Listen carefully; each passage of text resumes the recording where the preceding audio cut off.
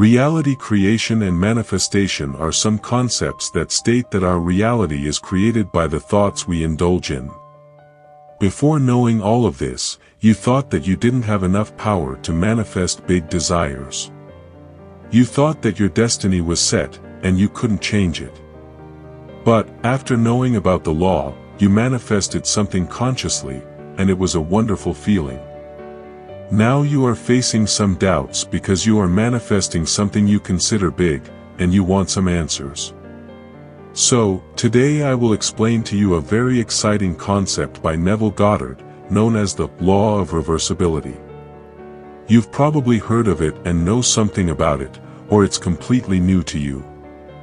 This concept will spark a flame within you, and you will know exactly why your inner experiences are responsible for the physical manifestations. This will remind you to get back on track and to stay persistent with your mental diet. In the book, Prayer, The Art of Believing, Neville states that, if a physical fact can produce a psychological state can produce a physical fact. Pause the video and read it once more.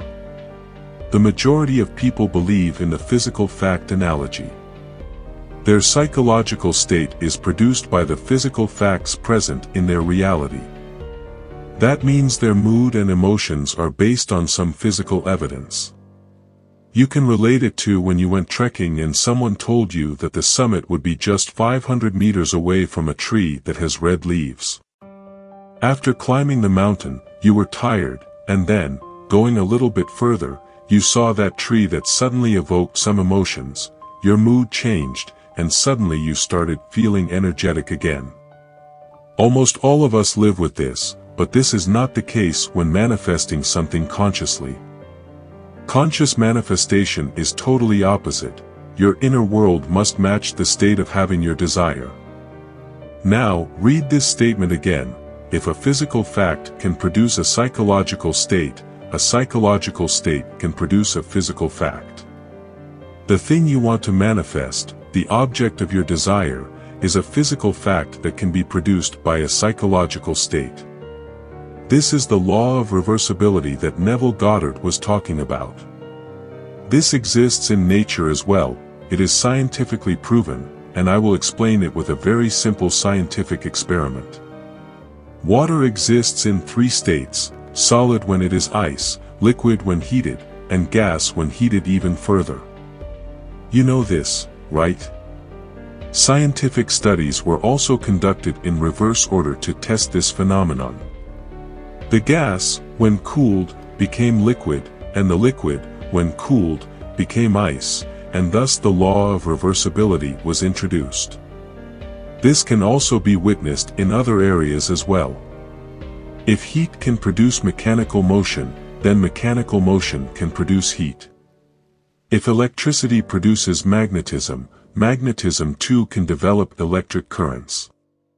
If the voice can cause undulatory currents, then such currents can reproduce the voice, and so on. There is no difference between cause and effect, energy and matter, action and reaction.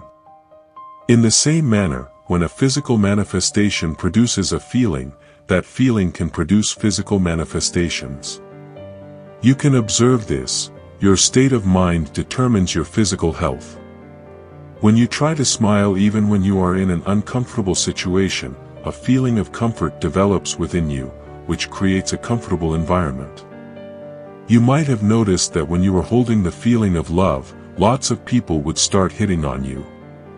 When you were negative, even the average-looking men began to ignore you. The law of reversibility is working every time, and you use it for your physical manifestations. Conscious manifestation is all about using this principle in the appropriate manner. You generate the state of wish fulfillment within yourself, which in turn produces the physical evidence of your having that thing. The injunction to pray, believing that you already possess what you pray for, is based on knowledge of the law of inverse transformation.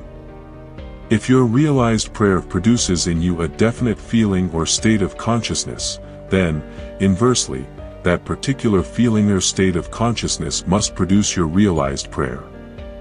Because all transformations of force are reversible, you should always assume the feeling of a fulfilled wish.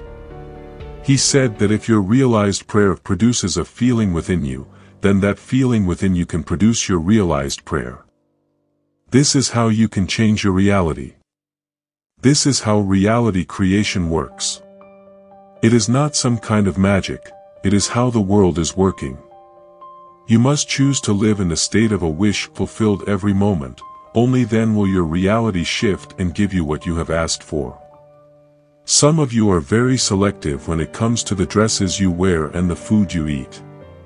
So try to be selective about your mental diet as well. Select the thoughts of positivity, accomplishments, love, and joy, and they will be presented in your physical experience. Inner speech from premises of fulfilled desire is the way to create an intelligible world for yourself. Observe your inner speech, for it is the cause of future action. Inner speech reveals the state of consciousness from which you view the world. Because your inner speech is manifested in events all around you, make your inner speech match your fulfilled desire. It's the inner voice that is frozen in the world around us. This vast universe is nothing more than frozen inner speech. Promise yourself that you will go beyond your present limitations. Change your "I cannot" to "I can." Write "I promise" in the comment sections. Every day, sit and praise yourself. Do it for even the little things that you remember, and suddenly an army of positive thoughts will march within you, your mood will change, and your desires will manifest. It is that simple. Your laziness is stopping you. Either you are too lazy or not disciplined enough. Once you get that clarity and stick to it, something magical will definitely happen to you that you won't be able to tell anyone else. You will live in a state of bliss, and everything that you touch will turn into gold. So, I hope you found something wonderful in this video. For more videos, subscribe to our channel.